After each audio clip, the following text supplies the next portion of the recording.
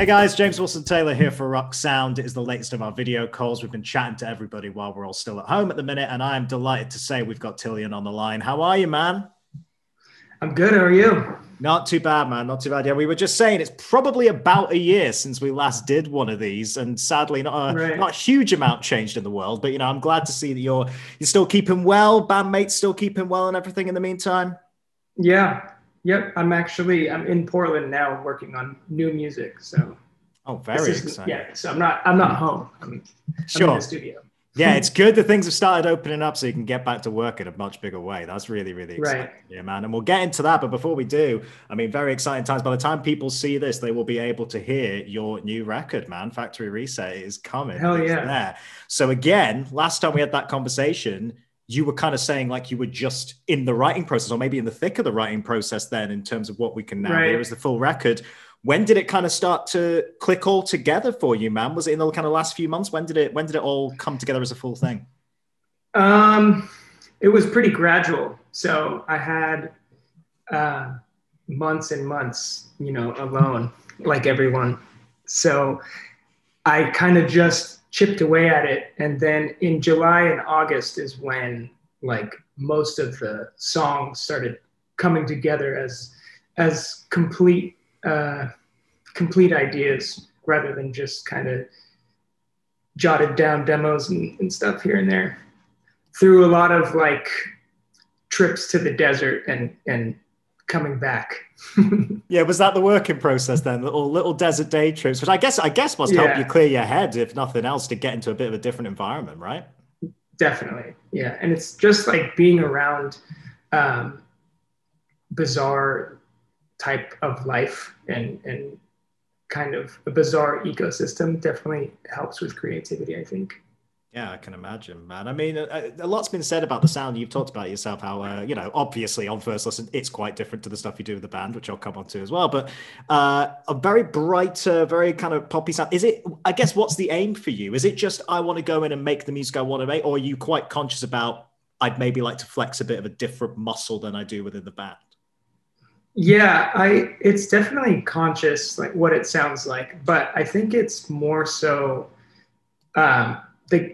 I try to fill the gap in what I listen to. So like I try to make music that doesn't exist yet, but that I want to hear. And that's kind of what I went for on this one. I wasn't trying to have everything necessarily fit together perfectly. Like there's songs that are, widely different from each other on this album. So yeah, just being able to do what I want creatively and have an outlet for it is like, I feel extremely lucky. Yeah, it's a very cool position to be in. Yeah, for sure, man. And it's nice that it's got like so many kind of different textures that we haven't really heard from you before. It's a lot of kind of, there's some almost like darker R&B sounds in there. There's like some kind of really kind of poppy stuff in there as well. And it's really cool to see you kind of play with that. Like you say, you're wanting to make new stuff you've never made before, but were there any inspiration points, any artists that you've been listening to recently you thought, I really like what they do, maybe I could do my own take on it? What were the kind of inspirations in there?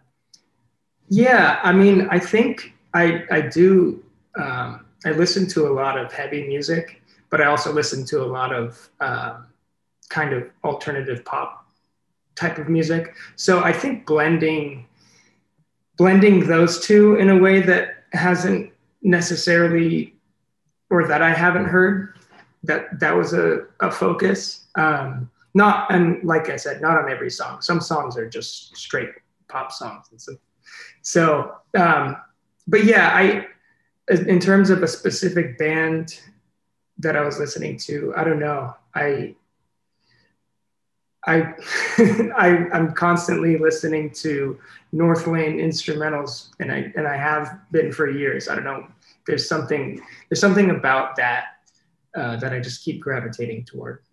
Yeah, that's funny. You mentioned that last time as well. Yeah, North Lane, who of course coming back now as well. We got some new music from them, which is very exciting to hear, and that's kind of cool. But yeah, I guess that is kind of a case in point though, because I mean, it's been discussed to death over the last few years, but it does bear repeating that these lines between genres keep blurring, and we can still define something as alternative, and we can still define something in those kind of broader barriers. But in terms of what that sounds like, you can kind of pick and choose what you want to do. Really, it's all about how you approach it, I guess. Right. Definitely. Yeah, and I feel like every time someone carves out like a little bit of a new genre, it kind of sticks around, which is awesome. And there's going to be in the future, there's just going to be such specific genres for everyone, or for whatever mood that you're in that day. I feel like it's just getting more and more diverse, which is cool. Yeah, it's really positive to see, and I think makes things very, very exciting in that way, man, for sure. I want to talk to you a bit about some of the stuff kind of around the record, I suppose, specifically music videos, because I've loved asking people about how that's worked during these lockdown months, man. You've got some quite ambitious visuals you've been putting out and stuff. I imagine a very different experience from when you've done any kind of visual stuff in the past, just because of the nature of the situation we're all in at the minute, right? Yeah, actually, there was a video planned for Dose, and we had to cancel it just because of the director's roommate got COVID, and then it never worked out, the timing. So yeah, it's been wild. And then actually we shot an Anthem video and didn't like it, and then reshot another one. So it's been a journey. So the first 2 tries at a music video for this rollout failed. So that was the setup for, but then Anthem came out and I really liked it. I thought it was really cool. What didn't you like about the first, your first shot at it? Was it a completely different concept? Yeah, I think it was very special effects based, and everything was green screen, right. And it just didn't quite look the way that I wanted it to look. It was just like, so then we did the opposite and went to a real location, and the Anthem videos that thing actually just exists in the desert. I guess it's one of the few advantages of you not having to immediately head out on the road to play a load of shows, is that you do have the time. Right. If you're not entirely happy with one aspect of it, you can go and adjust it. Yeah, definitely. Small silver linings there, small silver linings. Another thing I want to mention, outside of the band work, before I ask you a little bit about that, something that's happened since the last time we spoke. You had that Marigolds+Monsters track with Travis Barker was on too. I just wanted to ask about that working experience. Interesting collaboration, definitely very interesting mix of musicians on there. How did that whole thing come about for you? Years ago, like I tracked those vocals. I want to say like 2011, like it was that long ago. Wow.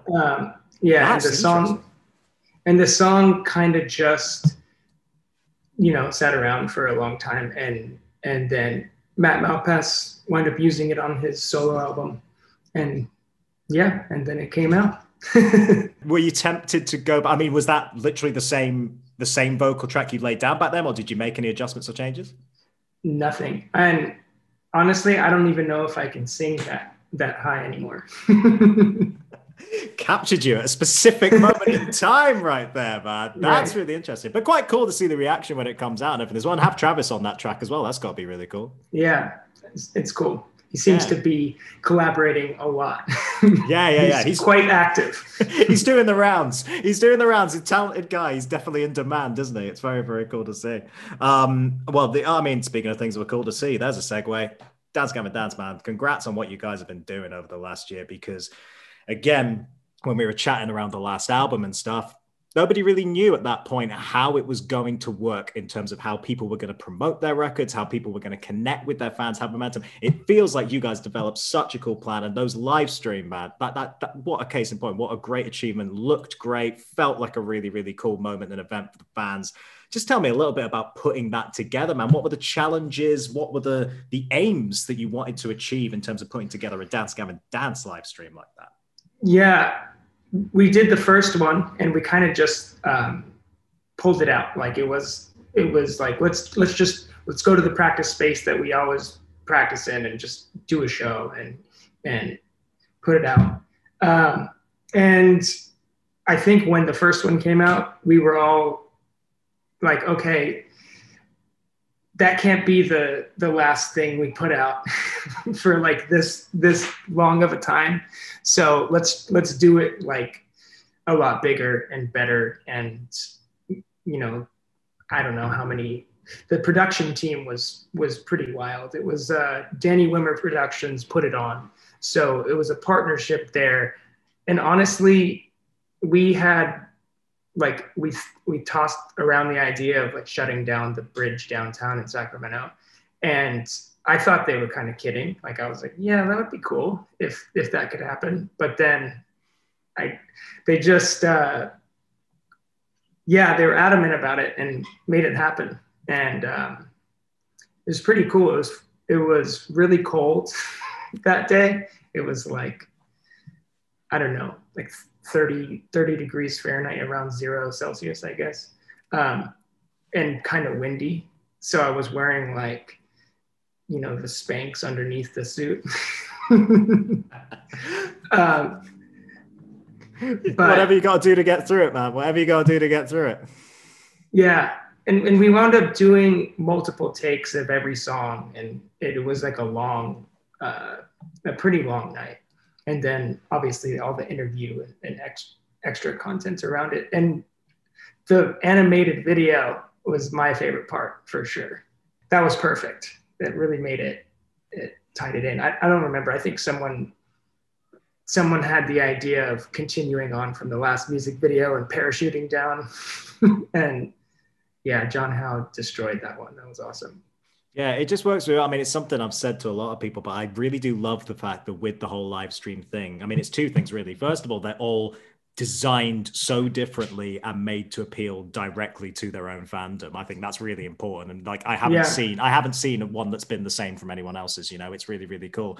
But also I love the fact that, like you say, you guys shut down a bridge. You were never going to do that during a regular touring cycle. It's cool to see, you know, take these opportunities to do something that you would never, ever be able to do otherwise, right?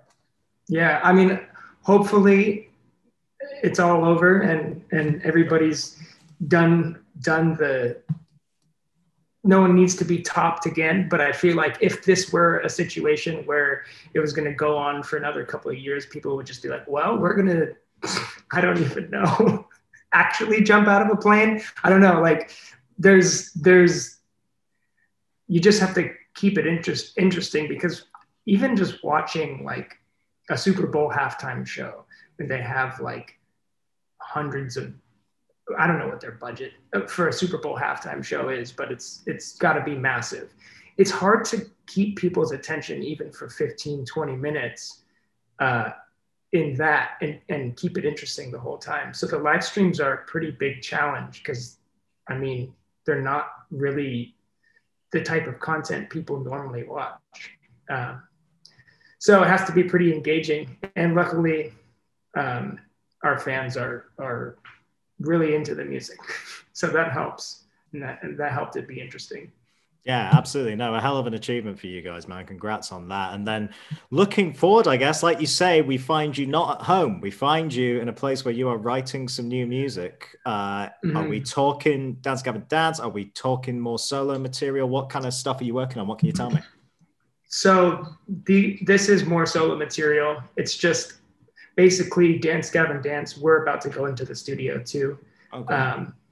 And I basically had like this month and I had a bunch of new material, and I was like, okay, well, I might as well put it down, because if everything goes well and I do this new Dance Gavin Dance album and the tour is on, then I probably won't have time like this for a while. So I'm just trying to capitalize on the time and get more stuff down. I don't know. I would say it's going to develop kind of slowly, like this album that I'm working on now. I target, I have no idea when it would come out. Maybe another year. But yeah, right after this, Dance Gavin Dance comes in to the same place. And yeah, we're going to make the next one. man. It's exciting stuff. I'm glad you guys kind of haven't slowed down. It's all still kicking off. It's really, really exciting. And yeah, it feels like we did. Well, it feels like the world did, for sure. Yeah, definitely. No, it's cool to see, man, and it's exciting. And no, obviously, we hope to see you guys back out on the road sooner rather than later. You know, it's looking promising. Maybe end of the year, shows might be back in some shape or form over here. I don't know, but fingers crossed you guys are able to get out on the road when you can. And I'll leave you with this, man. You know, like we say, before you get to any more new music, that album's about to drop. We're going to put this out, I think, on release day, in fact, so people have just been able to hear it. Big question to you for finish, but what do you hope the fans take away from this one, man? What do you hope they take away from that first listen, press and play on Factory Reset? I hope they get addicted to it, like I was when I was first hearing it back. Like I think it's really unique and a kind of a cool take on, I don't know, on what I've been doing. It's new. It's unique. There won't ever be anything like it because I won't probably produce my own album fully like I did with this one. So it's gonna have very specific tones and sounds and moods. But yeah, I hope they like it as much as I do. I'm sure they will, man. I'm sure it's going to be a great reaction. It's really exciting, especially given what you've already put out there with the singles that people have had a chance to hear. So congrats on that. Best of luck with the new music and everything. And, you know, just stay safe until we see you next time. All right. All right. Thank you so much. Nice one. All right. Tilian, everybody.